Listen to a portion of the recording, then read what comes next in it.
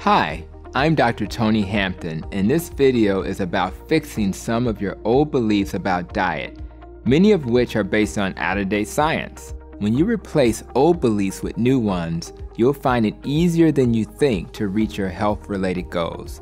Your journey to a healthier life will take you to new places.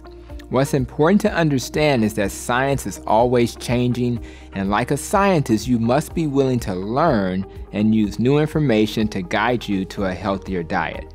One of the old beliefs is the harm caused by saturated fat in our diet.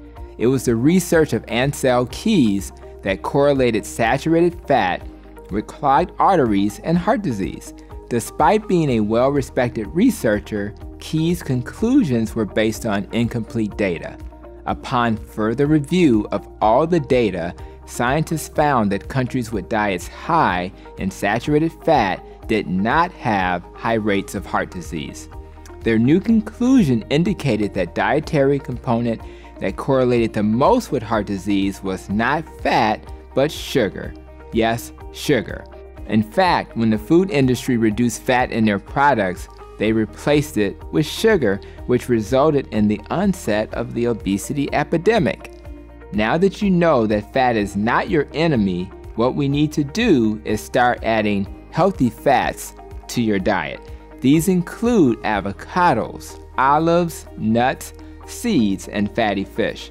The other thing we need to do is reduce the sugars in our diet. Keep in mind that one of the biggest sources of sugars are the carbohydrates you eat. Those include rice, pasta, corn, potatoes, and bread.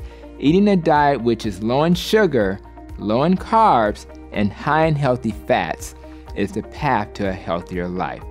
So what do you think? Are you ready to continue your journey towards a healthy life? Let me help guide you.